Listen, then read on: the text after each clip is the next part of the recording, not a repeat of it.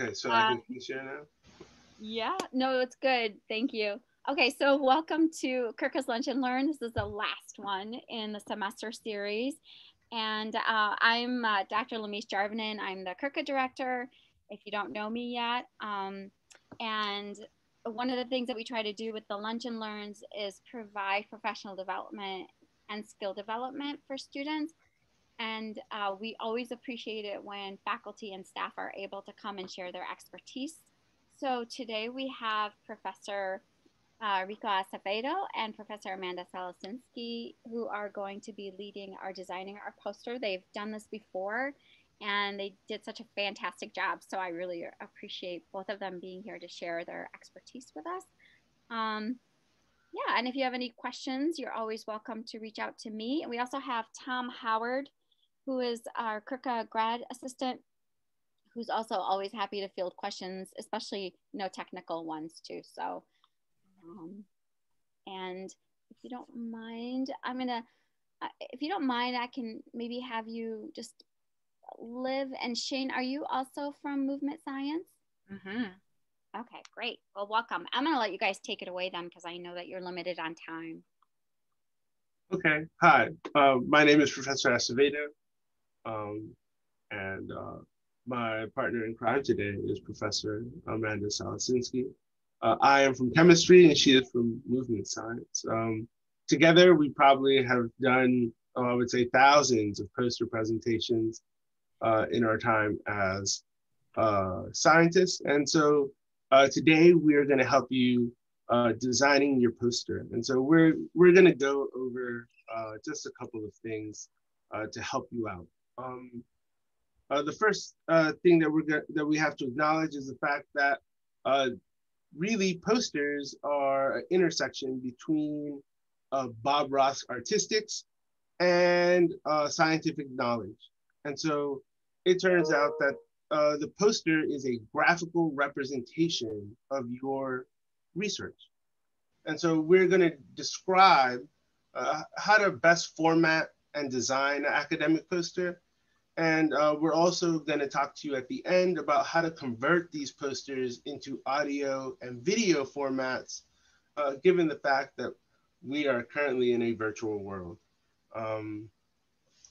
And so Professor Salasinski is going to chime in when she can and help us, or at least help me try to finish this presentation. So the objectives of posters are basically, they're just like advertisements. And so if you look over here at this image, right, this advertisement is about recycling plastic, all right? And so it is meant to be kind of like eye candy so that it catches your attention and draws you into the words, right? So if you notice, the graphic itself is the selling point. And then if you stare at the graphic long enough, you actually read the words, right? And so academic posters are the same. They're meant to be a visual storyboard. Today, we're going to go over these two big topics, which are how to conceptualize your poster and then how to use that poster to practice. All right, and so we're going to go over the three conceptual topics, which are audience, guidelines, and material. Okay, so the first question is, who is going to be listening? Who is going to be the audience for your poster? All right, and so you have different audience members. You can have faculty or friends, family. You could be giving a poster session to a potential employer, or you could be using your poster at a grad school presentation. It turns out that based on the audience member, we have to consider different things about our posters. So the biggest thing that decides what gets placed on our poster and what emphasis we draw from it is basically what is the knowledge base of our audience. So today we're going to consider two of them. The first one is a general or mixed audience, and this is best represented by like the Kirka Celebration or Mass ERC, other local conferences.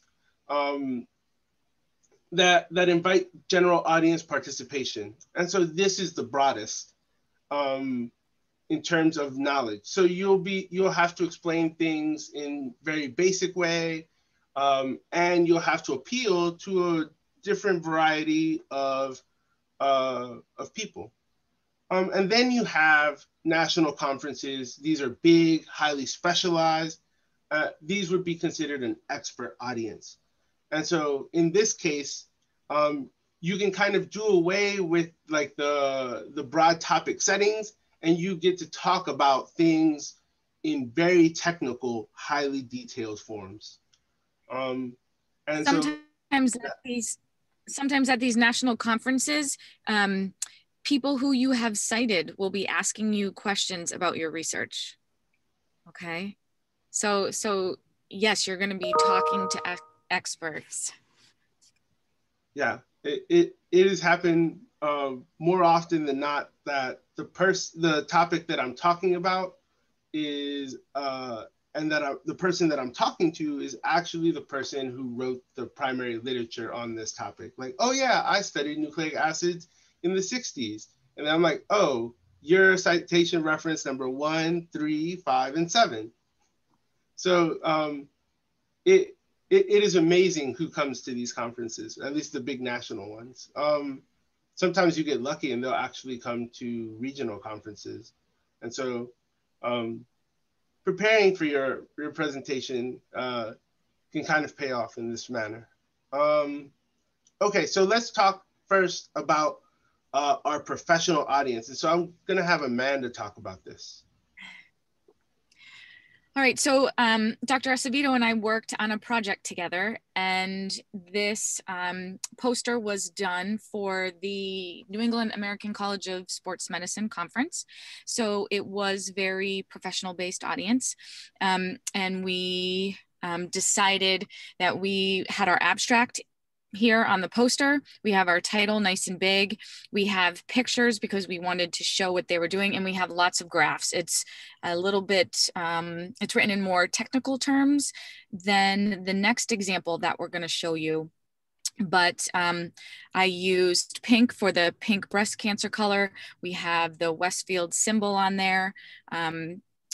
And if you look, the abstract is very important and the tables are very important. So when you look at the poster, it sort of looks like a diamond shaped, right? We have the title up on the top, then the abstract information, and then it kind of comes back down into a V on the bottom where the most important results are in graph and figure form. Okay. So this was for a professional audience. Now I'm going to show you the one that I made for our Kirkus celebration last year. And so this is the same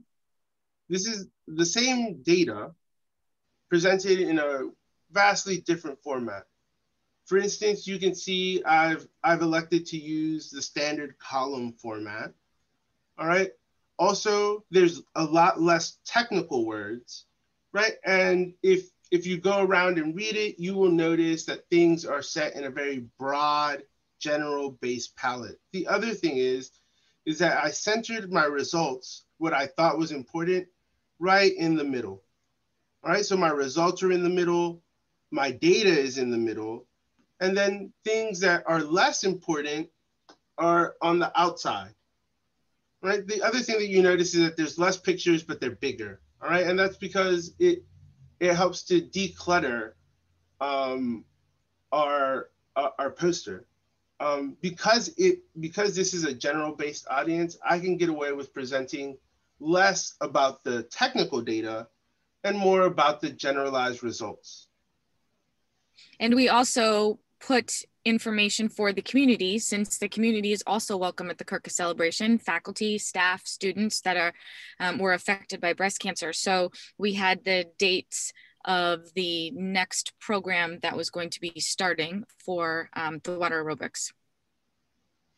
Yeah, so we put it right here in this little box in figure 3. Now that you know about the audiences that you're going to be encountering, let's talk a little bit about the poster guidelines. All right, and so one thing that you have to know is that even though we want to put everything that we've ever done onto the poster, it might be more beneficial to use less.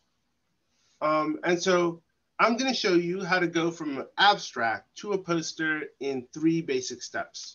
All right, so here we have our design, our abstract.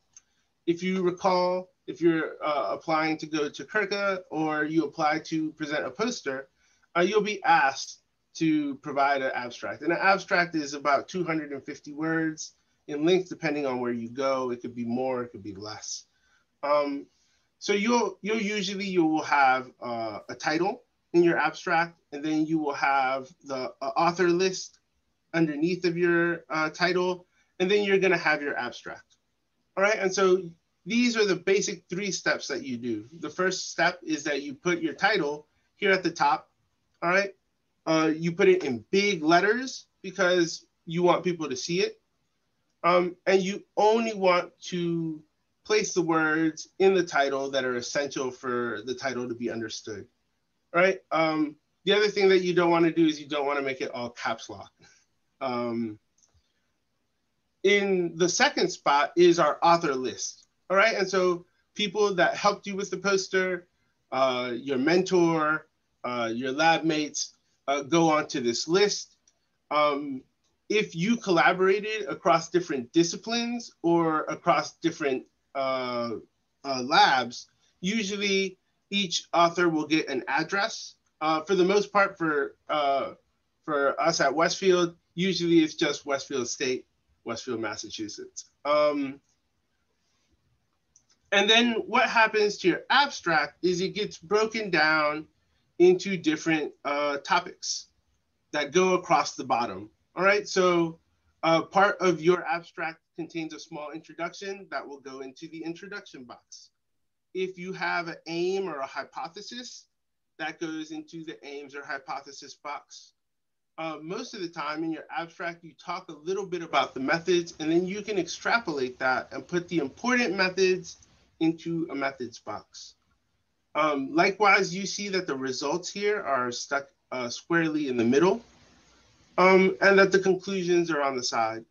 Something that you always want to do is you always want to have acknowledgements and your citations. And so these usually go into one of the bottom corners. If you notice, there are a lot of figures. Here they are presented in just generic square boxes, but it turns out that because a poster is a graphical display, the figures are really the stars of the show. And so here is a figure that Amanda and I made. And I'm going to show you the 3 components of this figure. All right. Component number 1 is our title. All right. And our title does one of 2 things. It either summarizes a major result, or it states the type of analysis that you're going to find in your figure. All right. So in this case, it says average changes in body water over a 12-week period. So hopefully my figure is about body water and about a period of time that is 12 weeks, right? And so far, my figure checks out. And my students, I know Liv, Shane, Carly, you had to do the labs, and I always take off for titles, and if your axes are not labeled with the units, so they're very familiar with this. Right, your figure body should be readable, and so you should make sure that whenever you make a figure, that you print it out so that you see what it looks like on paper. It turns out that graphical displays are great at fooling us into thinking that everything is readable. But once you print it out, you know for sure. As Professor Salasinski mentioned, units are important. Our axes have to be labeled. Otherwise, we might understand what's happening in the graph, but your audience won't, because they won't know what the axes are. The last part is the figure legend. And so the figure legend is probably the most complicated one, because we tend to either put nothing in there or we put everything. And so we need to find a happy median for that. And so usually it's just 1 or 2 sentences, and it describes the method that was required to make this figure, or it describes the key finding, which is your major result. So if you look at this graph, it looks like none of the lines are changing over the 12-week period, right? The lines are flat. And so hopefully this thing says that moderate water aerobics does not have an impact in body water, which is our major finding. And so this is an example of how to make a good figure. And so each figure should be able to tell its own story. And this helps your reader because it eliminates confusion. However, if your reader is still puzzled, then that's where you stand next to your poster so that you can help them understand it. So now we talked about our major components, which are our title, our body, and of course the star of the figure. So let's talk about poster design. All right, so there's many ways to design a poster. There's different types of column format, and we'll go over those. Usually they go from top to bottom or from left to right. And this is more tradition than hard fact. Most of your boxes, your columns will have a section heading. You want to devote the space to graphics, all right? Because this is a graphical representation. It shouldn't be like the poster that you see here, where it is all words, right? Because then it's too much for a person to look at and be interested in it. Think about the fact that we're really trying to replicate this into an advertisement, right? If you're gonna put words, they should be short phrases. You can put them in bullet lists, or you can put them in complete sentences. Many people stick to different types of fonts. If you work at a newspaper, people you will notice that all the fonts are the same, and that they only use specific ones. From doing lots of these posters, I can tell you that Arial, Helvetica, Verdana, or Georgia font seem to be the ones that cause the least amount of clash. The other thing is you want to leave a lot of white space. And so a lot of times we think of white space as wasted space. However, in terms of helping people organize their thoughts, leaving white space can be very beneficial. And so we'll go over why that is. The last thing is that you always want to use a light background, and you want to use dark letters. So the poster here breaks all of those rules. The first thing is it's a black background and it has white letters. So the letters look really small, even though they're in the typeset that they should be in. The other thing that you notice is that this abstract doesn't go from left to right. It actually goes around. So it goes abstract, introduction, materials at the top, results, conclusions, acknowledgements. And so the way that you read it is very awkward. And so we'll go over a couple more posters, specifically 2 more examples of what not to do as a poster, and we'll have you look at why. All right, so here's our first poster. And so my question to you is, what do you see in this poster? So I'll give you guys a second, and then you can unmute yourself and blurt out exactly what you see in this poster. So when you look at it, what's the first thing that you see? The horse as the background. My Little Pony. Yeah. So do you know what this poster is about right off the bat? No. Right? The only thing that you see is this pony, all right? I'm not saying that the pony image is bad, but if your objective is to show off your research, you have missed the point with this poster, right? I can see you guys kind of like peering into the box to try to figure out what this poster is about. The thing is that the rest of this poster is actually really good. So if you can look past the pony, you will see that all her results and stuff are inside of the middle of that 4-column box, which is good. You see that there's headings. You can clearly see that it goes from top to bottom and from left to right. However, her choice of background really hinders this poster. Let's look at another one. So here's another poster. Tell me what you see in this poster.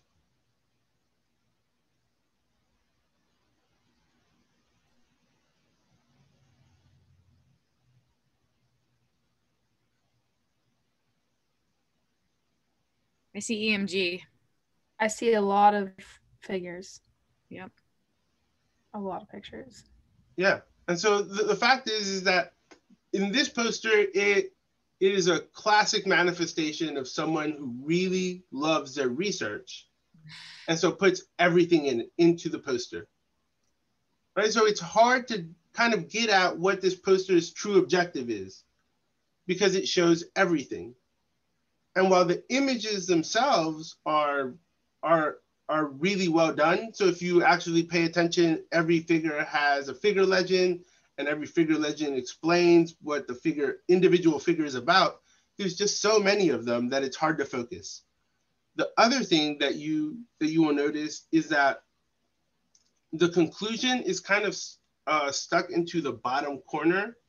And if you were to stand next to this poster, you would actually be looking down to try to find the conclusion. All right. And so because there's just so many images and so many different types of images, this can be cluttered. All right. Last one. What do you see in this image? Or what do you see in this poster?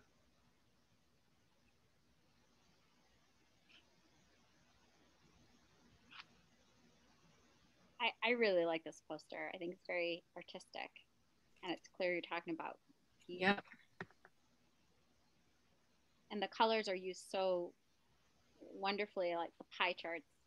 I can't even read them because we're in Zoom, but it's easy to read, I think. All right. The fact is that this poster was done by a graphic artist from the Houston Museum of Natural Science. This graphic artist will tell you that they know nothing about the Egyptian goose or the mute swan. However, they do know about graphic design. This poster breaks a lot of the rules that we just talked about. All right, it uses lots of colors. There are two modes of reading this poster, right? So in the left-hand side, it goes from top to bottom. And on the right-hand side, it goes from left to right. However, because of the design, it does not detract from the poster. And so just so that you know, just like in science, rules can be broken, all right? But you have to know how to do it. So unless you're feeling very adventurous at your national conference, usually it's helpful to follow some formats. And so I'm gonna show you some of these formats right now. All right, so there's lots of poster formats. You can quickly put in a Google search that says academic poster formats, and you will get thousands of hits for different formats, all right? Can I interrupt Yes. and just say that a lot of these resources that you're sharing, I also think they're fantastic resources, and we have a link to them on our CRCA website for students. Yep. Mm-hmm. I'm going to have to leave, but I'm going to jump in for one more thing. Just make sure that whatever font you decide to use, that it's the same. So if you're having your boxes and you have the introduction, methods, results, whatever font you use, make sure that each of the boxes are labeled with the same font, and then you use the same font and same size within each box. Okay. And sorry, everyone, that I will have to go. Thank you so much, Professor Salasinski. Hi, Dr. Sal. Hi, guys. So So things that you want to make sure that your poster dimensions are okay. You don't want to make a poster that is way too small for the poster session. You also don't want to make a poster that is going to drag on the floor when you try to hang it up. So you can check on those. Usually the poster session will tell you. The best part about using these posters is that you can use the copy paste strategy, right? Where you just copy things from your abstract and you just paste them into the appropriate boxes. The fact is a lot of these posters follow our visual basic guidelines, which means they have a logical flow. They go from left to right, from top to bottom. The spaces of the boxes are meant to target the importance they are. So if you notice, the introduction is small, material methods is small, literature cited is small, your acknowledgements is small, things that you want to show off are really small. And the big picture items are results, figures, conclusion, right? And so you'll notice that there's a reason why these are the biggest picture, the biggest boxes. That's because that's where you're supposed to be putting all of your focus. And so here are the basic structures. So in terms of format, you have your classic 4-column format. All right, notice that your results and your figures are the center, right? Because that's what you want people to focus on. Your conclusions are at the top so that people can compare them with your results, all right? Your intro is to the side, your method is small and to the side, your acknowledgements are at the bottom. And so this is the classic one that most people use to present. The second one is the large center box. All right, so this is a 3-column format. Again, the results section is star right in the center. Your conclusions are high and to the right. All right, the last one, and this one's, this one is not as popular, but still used, and this is the portrait format. And so in the portrait format, you can see that it is a lot more narrow, but your results are still in the middle. Your conclusions are still somewhere around eye level, and your acknowledgements are at the bottom. The intro and the methods get skirted to the top. And so most people are gonna look straight into your results section. Okay. The rest of this talk is really devoted to figuring out how to do video and voice recordings. It turns out that everything is online. Heck, we're talking online right now. And so is the poster. So is the Kirka presentation. And so we are able to take advantage of the fact that everything is online by making video recordings of our posters. So instead of standing next to it and awkwardly sitting in silence until we can manage to corral someone to listen to our presentation that we worked really hard on, now you can make a video recording of it. And so the benefits of recording are many. The first one is that once you make this recording, you are done, right? So you don't have to say it 300 times. And so you can feel like any music artist and be one and done. The other thing is that this format is really easy to share. So once you upload this onto a streaming platform like YouTube, you can just share the link. You can share it with your friends, you can share it with your family. Other people that you might want to consider sharing this with are recruiters, employers, your graduate and med programs, because these are the people that you want to show off to, right? And so if you're interested in getting a job in I don't know, biopharmaceuticals, and you are doing research about medicinal practices, this would be something that your employer might want to look at. And so I'm going to show you how to do this. And so the first part is going to be the same as any time that you decide that you're going to present information. So you have two choices. You can write it down or you can design it. Here I've written down what I want to talk about. Notice that this is in complete sentences, in paragraphs. I've scratched out things that I ended up not wanting. I've highlighted things that I think are more important. The fact is that I want to tell a story. And so in order to tell a story, you have to write it. The second part, if you are more of a visual learner, it might be helpful to design a poster first before you start thinking about what you're going to talk about. The third point is actually one of the most important ones, and this is to say the stuff out loud. The words that I have written down sound really well in the written down format, but once you get to talking, those words are going to change, right? Our written language is very different than our spoken language. And so you want to be able to say it out loud, hear yourself saying it, and this will give you two things. Number one, it will let you know when you're talking about something that you're not supposed to be talking about, which I do a lot. And number two, it gives you a gist of how much time you spent on things. And so once you do that you'll find out that you'll probably need to go back to step 1 and 2 and redo it and then do step 3 again. And so you end up in this like 4-step cycle. All right, the second thing that you have to do is find no cost to you recording software. All right, we currently are using Zoom. Zoom is great for recording voice and audio. I'm gonna show you how. You can also use PowerPoint. There's actually a link in the Kirka website that has a PowerPoint presentation of me showing you how to do a PowerPoint presentation, which is very fourth wall broken. But there's a link to that in the website. And so I'll show you that link at the end. Okay. Can I also just say along the lines of those, there's also another video that that I had Tom make, and that uses Screencast-O-Matic as well.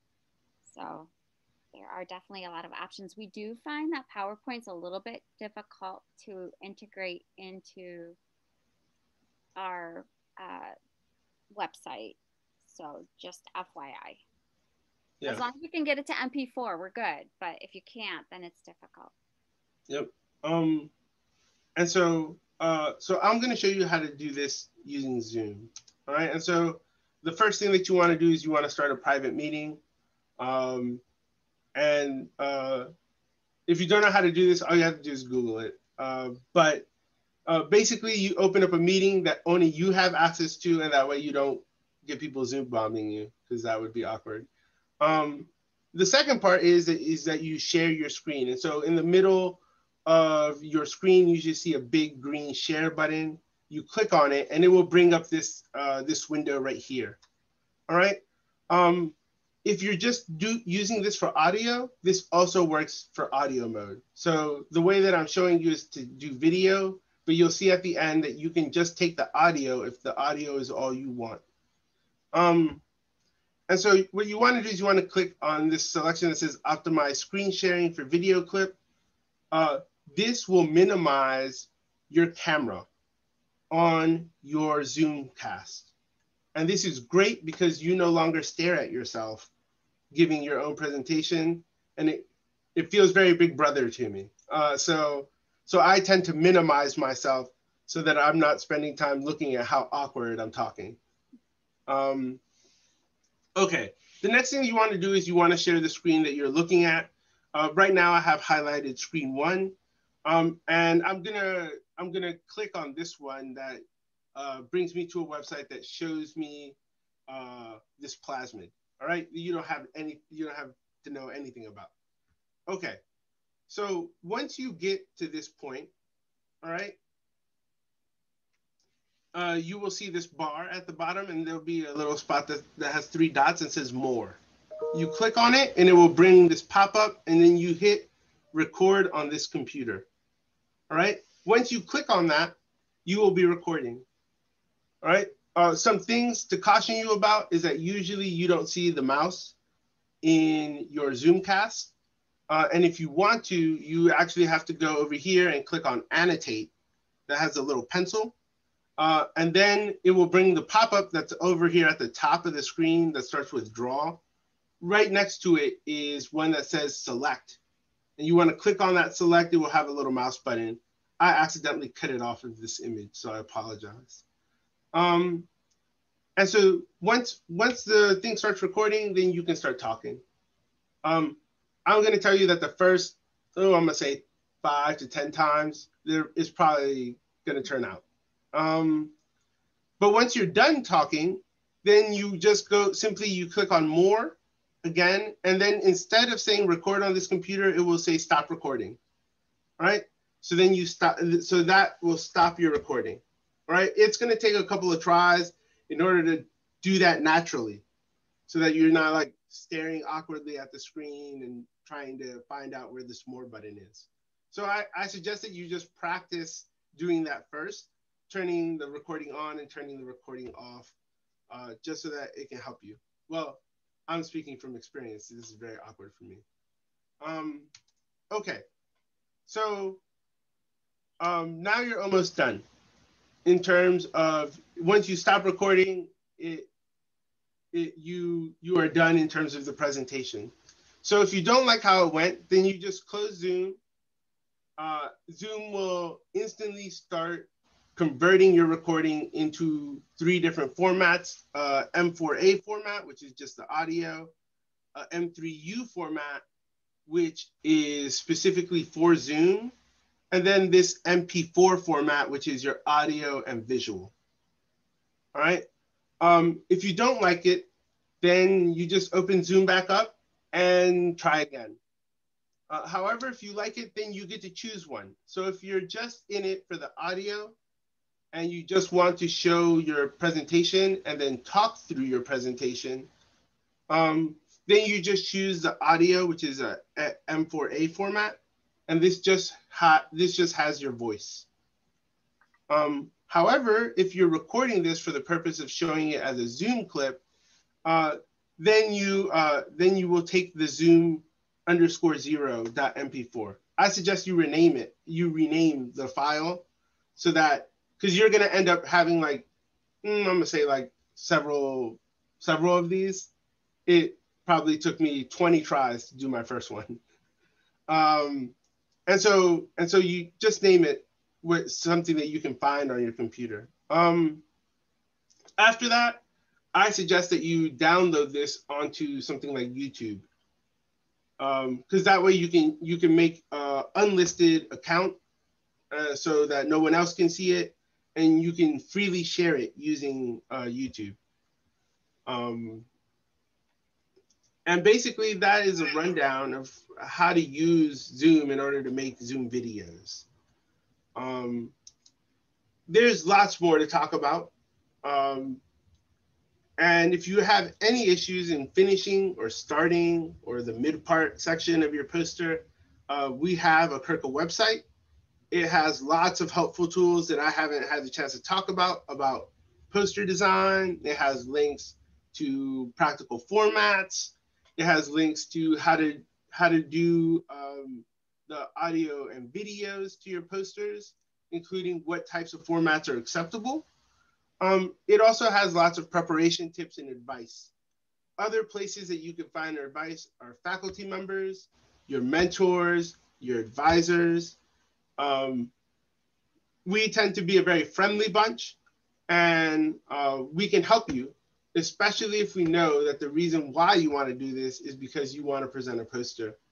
And so if you need any help, you could always email me or email Dr. Sal. We'd be happy to help you. Yeah, and that's about it in terms of my presentation. And so feel free to ask me questions. Yeah, thank you very much. That was all really helpful. And I think you bring up a lot of good points, but one of them that I hope is clear is that, this is a process and it takes time, and there's iterations. So leave yourself plenty of time to actually think through, put it together, have your faculty mentor look at it, reach out to Kirka too if you need help. But I think your faculty have a better sense of what you're doing and how they think that you should present that work in that field. So definitely give yourself plenty of time, and use critical feedback. Also, too, if you're looking to use Screencast-O-Matic or other video recording softwares to present at Kirka later on this semester, and if you're having trouble with it, feel free to reach out to me. I'd be more than happy to answer all your questions. I know that Rico and Dr. Jarvinen said that there's the link on our homepage that has me talking actually over the Screencast-O-Matic tutorial, but if you're finding still that you're having issues with the recording software, I'd be more than happy to answer any questions. And I'll throw my email into the chat in case you want to write it down or take it down. I'm very easily accessible. And if you are having issues that are also, not just a question that you need to show me, through Zoom, screen share and whatnot, I'm also available for one-on-one meetings.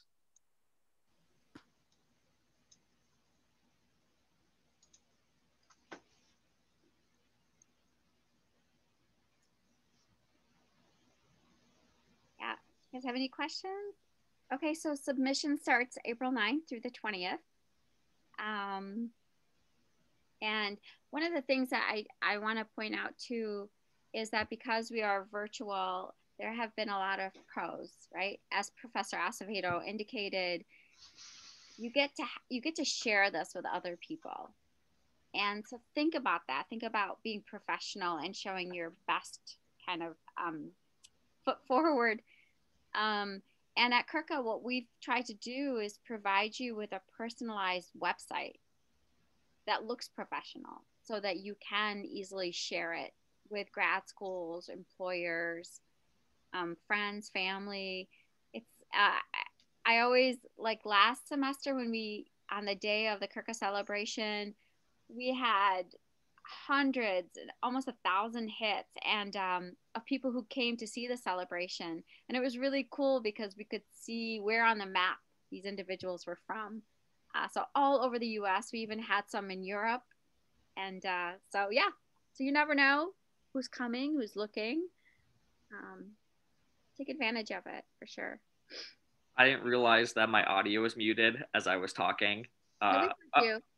Oh, you heard me? Okay. It looked like it was muted for a second. Okay, never mind. Ignore me. Okay. Well, if you don't have any more questions, thank you so much for coming. And thank you, Professor Acevedo, and of course Salsinski, who's not here, so we'll thank her.